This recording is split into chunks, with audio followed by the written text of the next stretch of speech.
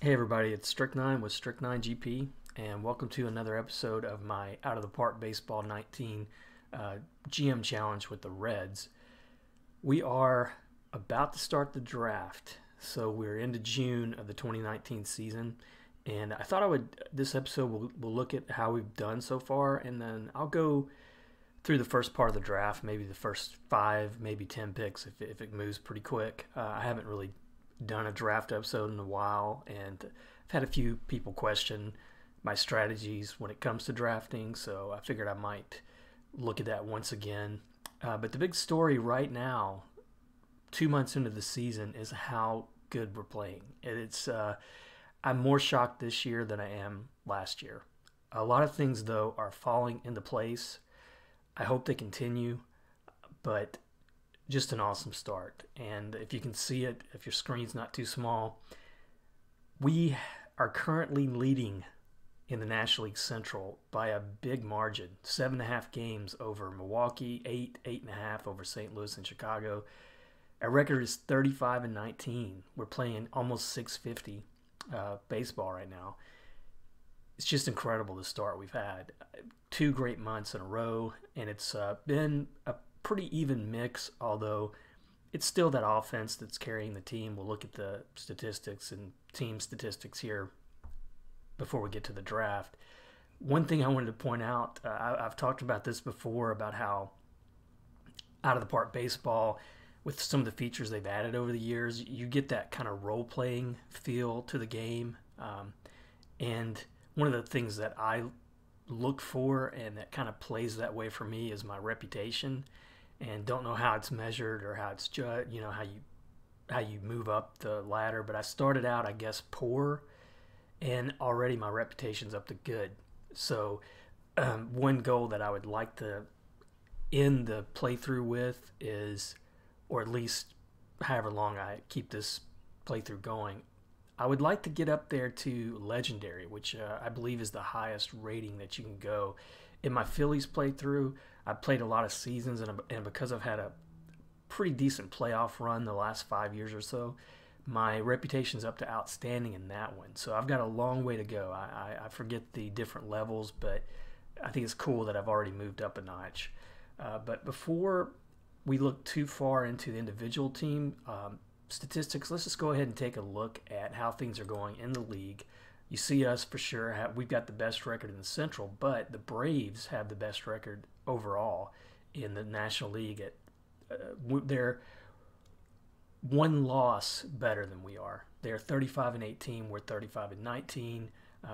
The Mets, though, with that big signing of Kershaw and a few other signings they had in the offseason, they're starting to make a move.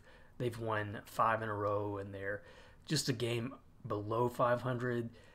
Unless they have a lot of injuries to battle, I think they're going to probably start competing for the playoffs, whether it be the division or the wild card before the year's over. And then the Dodgers have some pretty tough competition right now between the Rockies and the Giants, so that's not going to be a walkaway in that division. And then in the East of the American League, it's still Boston and New York, although Boston's gained a couple games on New York. The Central is really tight between Cleveland, Minnesota, and Chicago now. Kansas City is stumbled big time. They've lost 6 in a row right now. And then Astros, they have not quite the best record in the American League because the Yankees and Red Sox are just playing so good. But they're up there kind of with us, with Cincinnati and the Braves, 37-19. They've won 7 in a row, and they've gained some ground on Texas and Oakland, who's struggling a little bit more than I thought they would be. And I noticed they've already got Chris Davis, who's primarily their DH. They've already got him on the trading block. In terms of individual performances, and you can see he's leading the league in home runs right now, so they might be doubting their chances going down the stretch.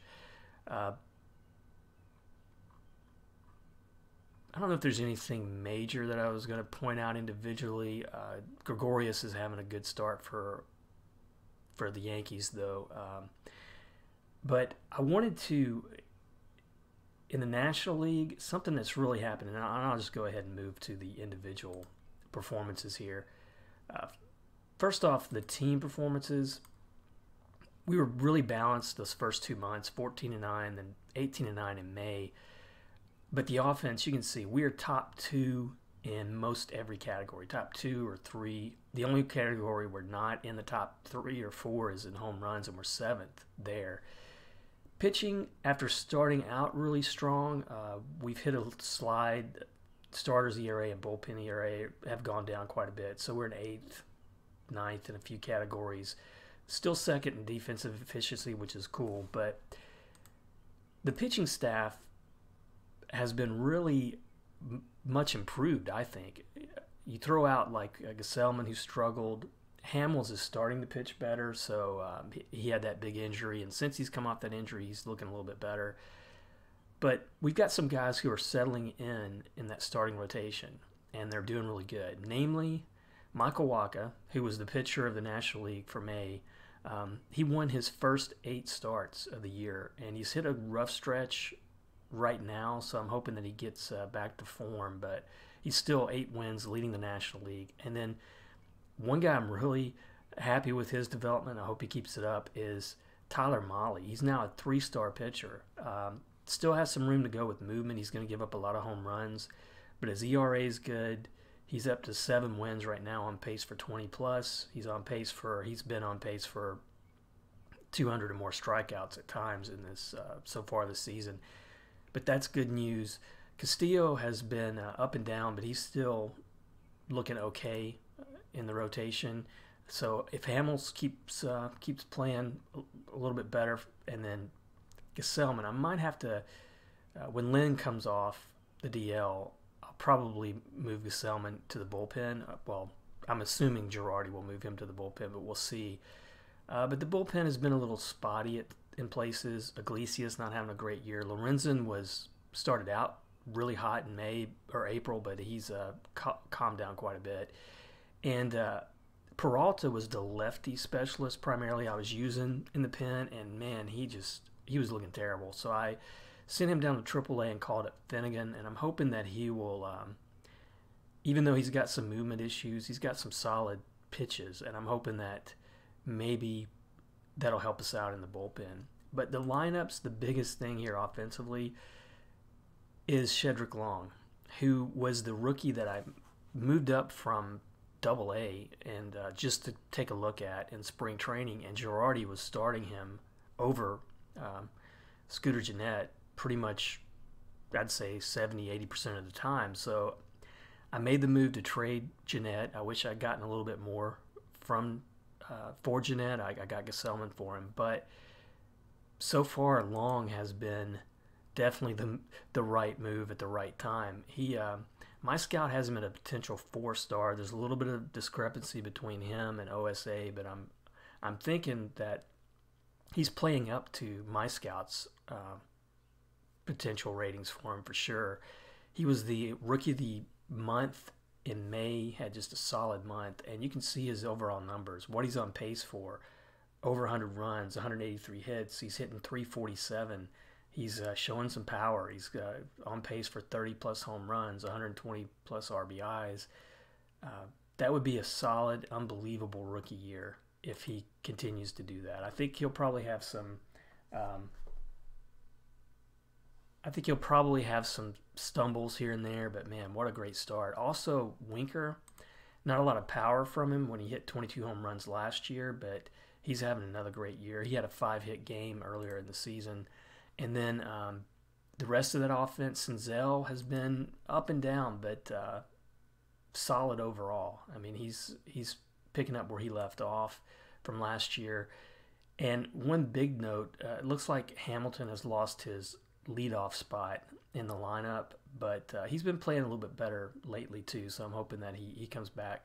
And then Schebler, the average is down. You're not going to get that much an average from him anyway, but he's on pace for some really monster productive numbers, on pace for 40-plus home runs, 150-plus RBIs. I hope he stays healthy because he was injured last year down the stretch.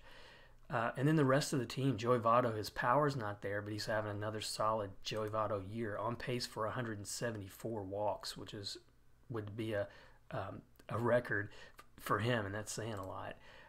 But offensively, we've just been really solid up and down the line, so I hope we keep that up. I think that was all I wanted to look at individually before we go ahead and start the draft. The big thing about the draft for us this year, of course, coming off that playoff year, we're picking low. We didn't lose any first-round picks. We didn't make any big free agent signings, but we don't have a pick until the 19th. And going in, my strategy has always been I am going to pick the best available. I don't pick by need because I think, the development time is so long for most of these guys. Unless you're picking somebody in those top 5, sometimes top 10 picks, you're not going to get anybody who's ready to start, in a year or so.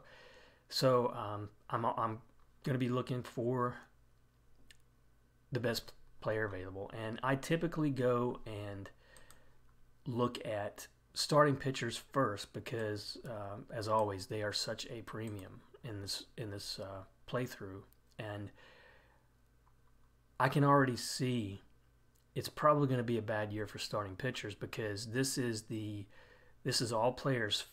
Well, no, I'm sorry, I did it again.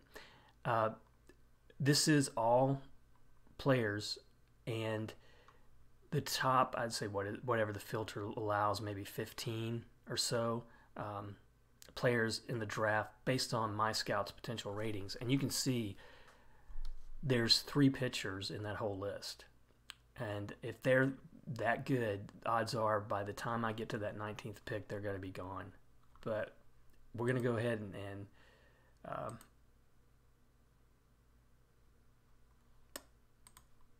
we moved up to my pick, and I am seeing 1 starting pitcher out there.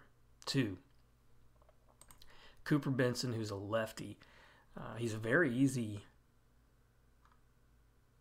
pick for us. He would be easy to sign, but he's a potential 3.5 stars from my scout. OSA is a potential 2.5. Potential 3 solid pitches with that changeup being the best. It's got some room to grow, obviously. Let me see what my scout says. He's projected to fit into the middle of a big league rotation.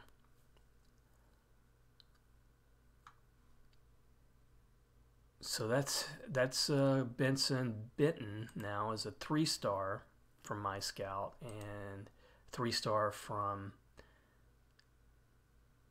OSA. But he's also very easy to sign. But in all honesty, I like OSA's or even my scout in some ways. I like that control rating stands out. He's got 3 solid potential pitches as well. And it looks like he's a right-handed pitcher, and he can probably make it to the middle of a rotation.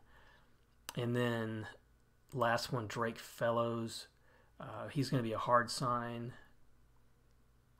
Looks like he's got some pretty good personality ratings, and he's going to be a potential 3.5 star player based on OSA. He's got 4 pitches. So if I were to draft any of these, honestly, I would go with this guy because I feel like those 4 pitches, even though the changeup is not as strong, he may even develop that. Give him time in the minors.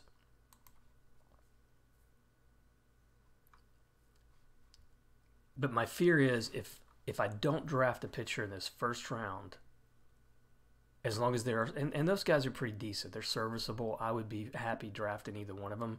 If I don't draft a pitcher in this first round, these guys will probably be gone in my next pick. So let me look at batting potential then. This is a 4-star center fielder, great defensive ratings, but I don't like him as well. And then a shortstop here, he's impossible to sign. And then a catcher, 3.5 star, good defensive catcher already, but I don't like his potential contact. And then a good-looking right fielder here. He's an extremely hard sign, but got good defensive ratings. He's a high school player.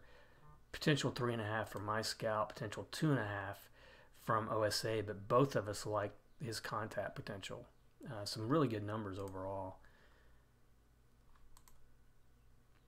But I think I am going to go with Drake Fellows, first pick.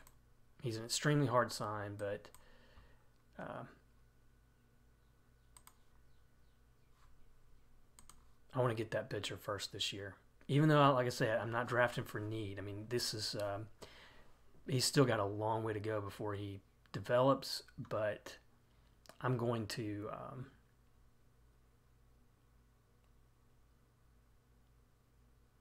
I'm just going to try to get some pitching depth in my system this year. Now, next round, my next pick, second round, we got a couple pitchers here.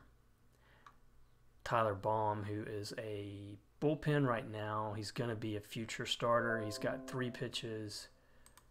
I feel like he could make it as a starter based on those potential ratings. OSA likes him a little bit better. Good personality class. My scout,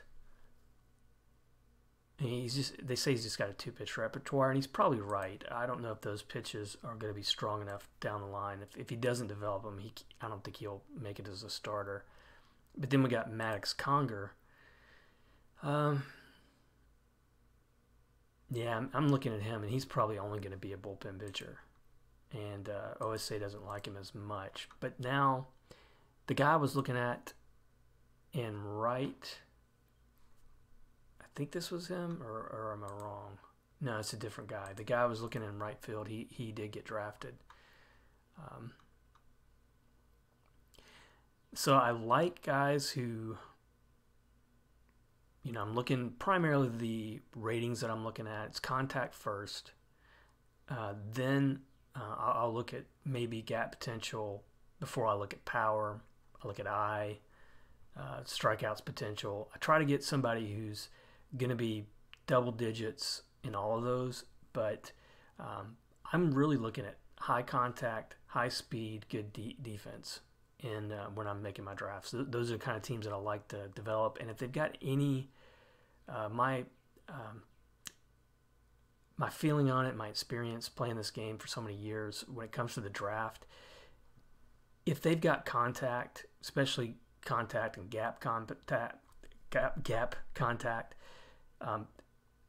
their power can develop as long as it's not like 1 or 0 or 2 or whatever. As long as it's not so low that it's obvious that they're just single spray hitter type batters.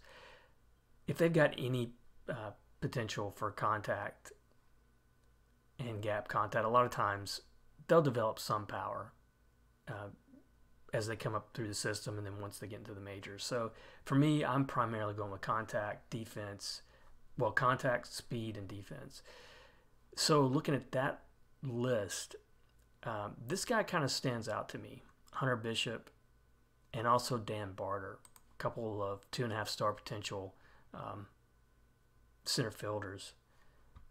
His personality class is not as good, this Dan Barter, but man, he is double digits potential in every rating from my scout. And OSA doesn't like him as much, though, so I'd have to trust my scout on this one. And then the other, Hunter Bishop, also potential double digits in contact and power, got great speed. He can play right fielder really well, and his ratings there, personality-wise, are good. He's a 2-star potential with OSA, but OSA also likes his potential ratings. So I think he's a good pick. And then Tyler Malone, pretty good defensive infielder, good personality ratings, but OSA doesn't really like him as much. Another good shortstop here with good defensive player, good speed, solid speed. OSA doesn't like him as much, so I kind of like this Hunter Bishop pick, and I'm going to go with him next. Now, what did I say he was speed-wise? He has great speed, so And one more time, I think, yeah, he has good popularity rating. So I'm going to draft this guy with my second pick.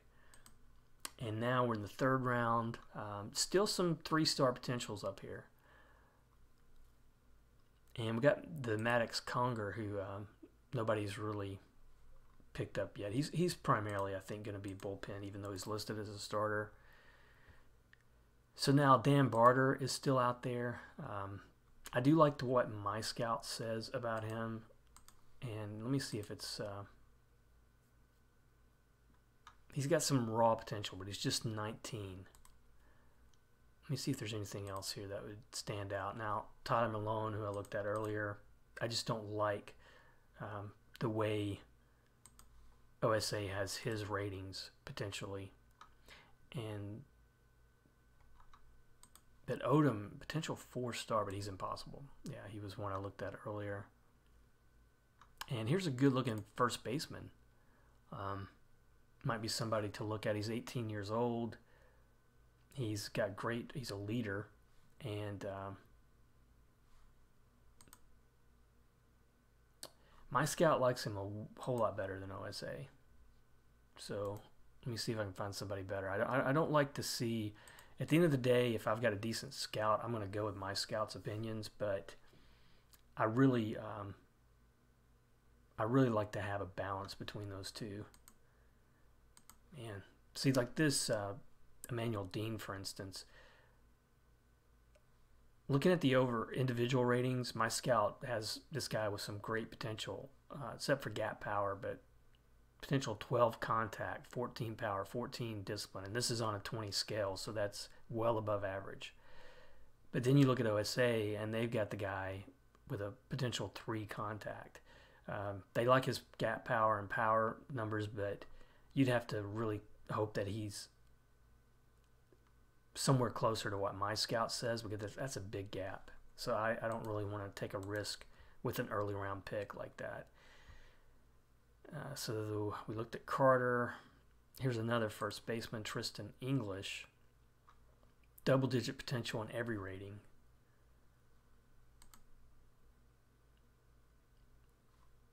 And once again, OSA doesn't like his contact as much, but they do like everything else from this guy. So I think this guy will be my third pick. He's extremely hard to sign, but we'll see. It's hopefully that won't be too bad of a move. So we still got some guys showing up here that have been in there for a while. Maddox Conger, for instance.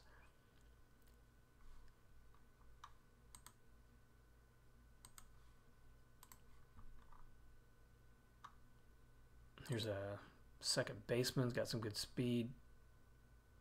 Pretty decent defense considering. OSA likes him a good bit. I like the potential there because he's not going to be he's not going to be a power hitter, but he probably will develop. Like I said, if his contact and everything else develops, he'll probably develop into that. Let me see what the scout says. He's an above-average defensive infielder, and although with Long, the way he's playing, I won't need anybody at second for a while, hopefully. And then here's a center fielder. Can play a lot of positions. Not necessarily a great personality, but nothing that'll kill you. Good defender, though. Good speed. But, man, I would really have to trust my scout on this one.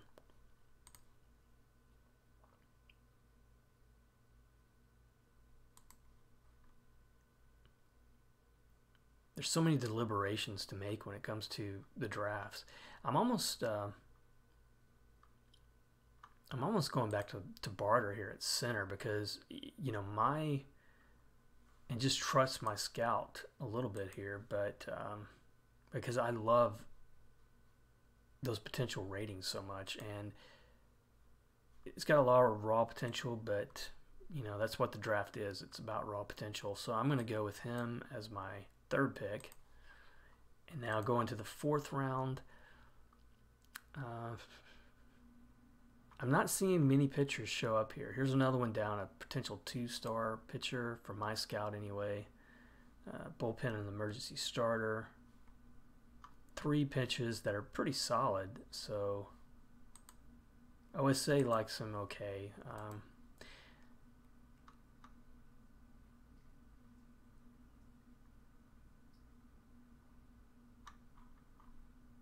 And then here's another one I didn't notice before. Justin Hooper. How did I miss him? Oh, okay. This was OSA's rating. My scout doesn't like him as much. So if I look for what starting pitchers are available right now, Maddox Conger is still the best starter out there available according to my scout. But one of the things that I also, when it comes to pitchers, I'm looking double-digit potential in all 3 of these major ratings, movement control stuff. And of course, when it comes to pitching, starting pitching, you also want somebody who's going to develop 3, hopefully 4 pitches if you want to make him into a starter. It's Riley Cornelio.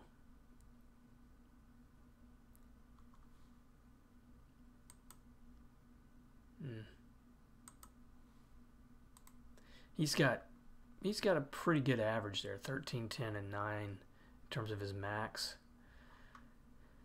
But I think I might regret this, but I think I'm going to trust my scout and hope this guy develops better than he's got good personality ratings. I'm hoping that he'll develop a little bit better.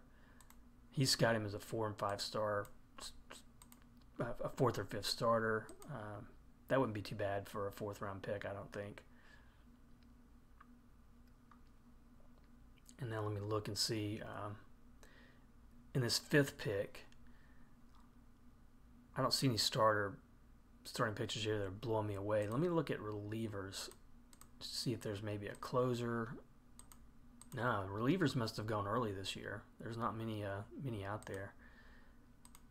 Same with closers. So all batters, again, still some potential 3 and 2.5 star guys out here. So I think that I should stick here for this pick. And so Matheny, I don't know that I've looked at him before. He's impossible to sign. Don't want that right now. But these 2 guys at the bottom, Josh Ceballos, I guess you'd say. He's a left-handed hitter. He's got some good-looking potential. Defense not that great, but he's 17. He has great speed. It's kind of player I'm looking for a lot of times, but OSA doesn't like him at all. And then Josh Warner can play several positions. He's young, so hopefully his defense will get better.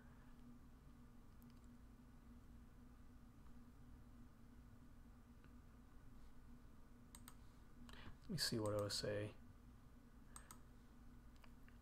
I think I'm going to take a gamble on this guy too, because his potential ratings from my scout, if they hold true, are really good. The only thing would be his eye and discipline. But great speed. He can play several positions, so he should be able to find a spot. If his bat's good, he should be able to find some place in the minors where he can develop, especially if it's in the infield, because he's got good defensive ratings in the infield. Good personality class for the most part. Hopefully that won't get worse, but I don't think I've drafted an infielder short of a first baseman so far, but I kind of like his numbers overall. There's no science to this. I mean, if you play this game a lot, it's mostly gut feel when it comes to the draft. I mean, you're just trying to interpret these spreadsheets for the most part, and it's tough. A lot of times it is just a gut feeling, but I've said this before with Out of the Park Baseball, they do such a great job, I think, of presenting the information to you. So whether the decision you make turns out to be a good one or the right one for long term or not, you've got a lot of things you can look at, and you could just focus on the potential ratings. You could focus on just your scouting report. You could take one category and say, hey, I'm just going to go all speed in this draft.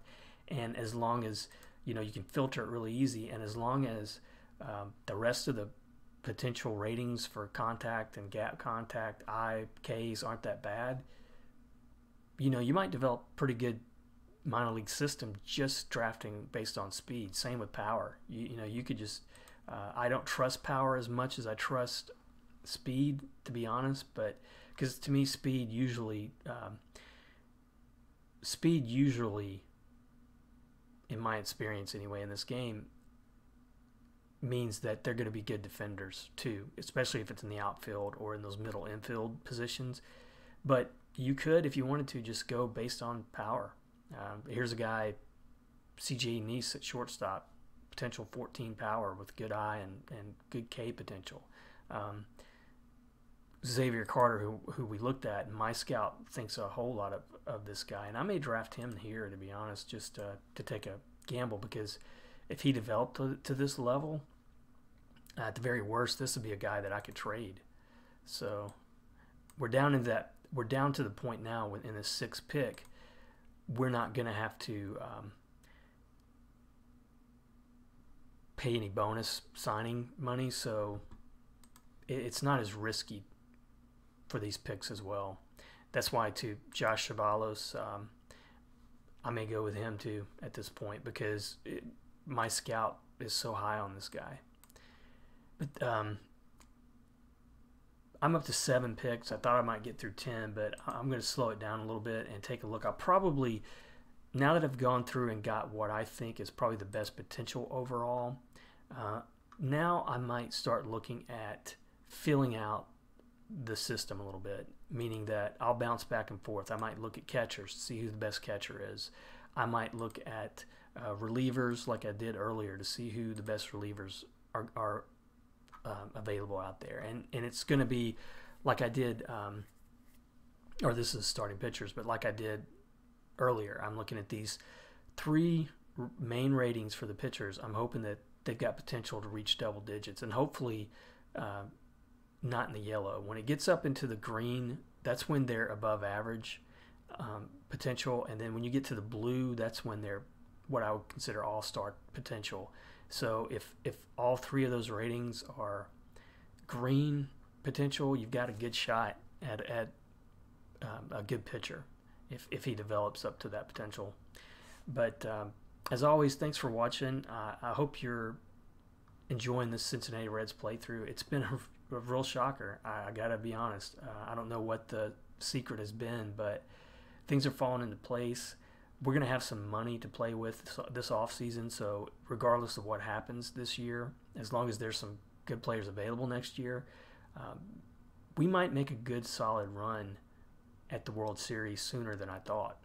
But it's early this year, so we'll just have to cross our fingers and not get too cocky, because that's a start that's going to be hard to maintain, 35-19. But so far, so good. Thanks for watching, and I'll see you next episode.